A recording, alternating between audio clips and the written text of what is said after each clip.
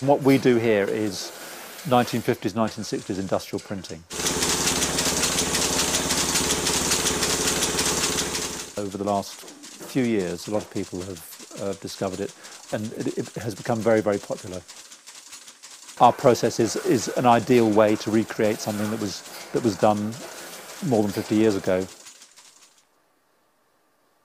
We were asked to reproduce the original sleeve as close as possible to the original means of production. Some parts of it we have reset the type in exactly the same typeface, the same sizes, and we've made sure that the lines end in the same place and all the spacing is the same. And that's the bulk of the text on the back of the sleeves. There's other parts where we didn't have the right type. There's a rope on a grey panel on the front of Volume 1, for example. Originally it would have been drawn by an artist and photographed. Our one was done from scans of the original sleeve. There was a lot of discussion about getting the colour right, getting the blue right, getting the image looking right. It's been quite a long process.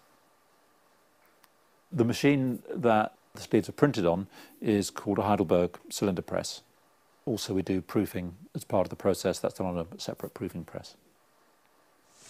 The state of the machine is important and how it's looked after. My machines are cleaned and oiled and the rollers are kept in good condition. You have to look after what you've got.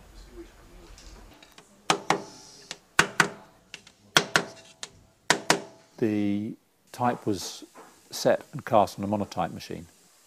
You're putting individual pieces of metal together and you're putting them in the right order so that it makes words. It's an exciting challenge to do something that was done more than 50 years ago and get it the same. It was very exciting when we did the first machine proof and saw the thing printed. It looks like a record sleeve from the 1950s. It's great. If it was a pastiche, it wouldn't be true to the original. What we're printing is as true to the original as it can be given the time has moved on. Had that been printed with a 21st century process, it would have looked good, but it wouldn't have been the same. The thing that we've made, you can look at it and it's got something different. Most people won't know what it is. A lot of people probably won't see it, but for those who care and for those who know, it's there.